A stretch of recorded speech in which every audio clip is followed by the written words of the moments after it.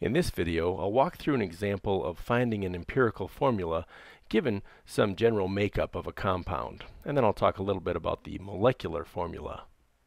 A sample of a compound has 2.96 grams of carbon, 0.414 grams of hydrogen, 0.675 grams of oxygen, and 2.63 grams of sulfur. If its molecular mass is about 162 grams, determine both its empirical formula and its molecular formula. What we're going to do here is determine the ratios of the number of moles of carbon, hydrogen, oxygen, and sulfur. So we're going to convert each of these to moles. So 2.96 grams of carbon is how many moles of carbon. So we just do a simple conversion of units, 2.96 grams of carbon, and the appropriate conversion is that for every 1 mole of carbon, we have 12.01 grams. And I'm getting that 12.01 number from the periodic table. There's a number that gives us the molecular mass, the molar mass for every element in the periodic table. So 12.01 grams for every 1 mole of carbon. And we do that conversion, the grams cancel out, and we just get moles of carbon, and we get approximately 0.246 moles of carbon. And next, we have hydrogen. We have 0.414 grams of hydrogen, and the appropriate conversion there is for every mole of hydrogen, you have 1.008 grams. So this amounts to approximately 0.411 moles of hydrogen. Moving on down the line, oxygen, 0.675 grams of oxygen multiplied by the conversion of 1 mole of oxygen has 16.00 grams in it. The grams cancel out, and we have 0.042 moles of oxygen. And last is sulfur. Hey, look at that. We got the yellow for the sulfur. 2.63, because sulfur is yellow, 2.63 grams of sulfur.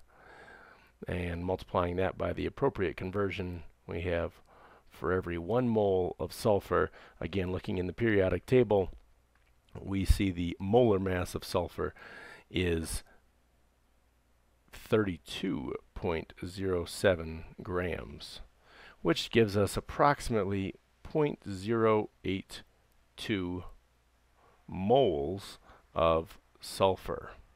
Okay. Now, we have the ratios. We have 0.246 moles of carbon for every 0.411 moles of hydrogen, and so on down the line. But we need integers. We need integers for our chemical formulas. So what we're going to do is take the smallest number that we see, and that is this one, smallest number of moles, and divide everything by that number. So I'm going to divide everything by 0.042. So 0.042 divided by 0.042 equals 1 oxygen. And 0.411 divided by 0.042, I'll put a 0 in front of those decimal places, those decimal points.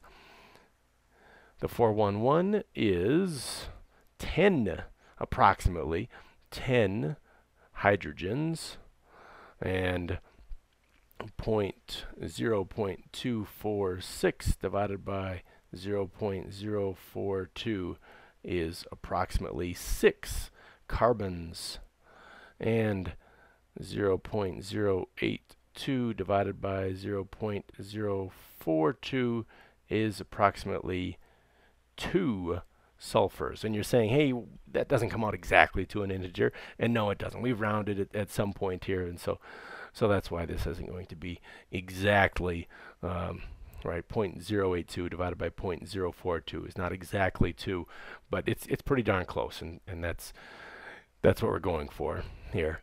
and again, it won't be exact because we've rounded somewhere here. The molar mass has been rounded.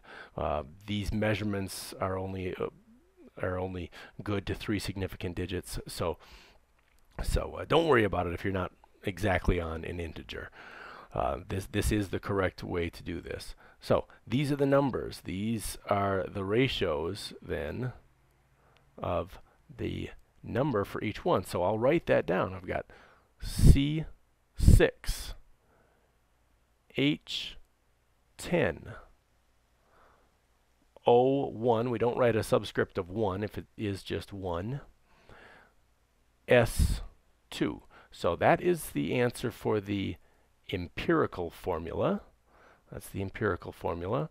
And now, what about its molecular formula? Well, to determine its molecular formula, what you would do is find its molecular, or find the mass of this, just these ratios. So you'd have 6 times the molar mass of carbon, which is 12.01, plus 10 times the molar mass of hydrogen, which is 1.008, plus so on here, 1 times the molar mass of oxygen, plus 2 times the molar mass of sulfur, which is, we have it, 32.07.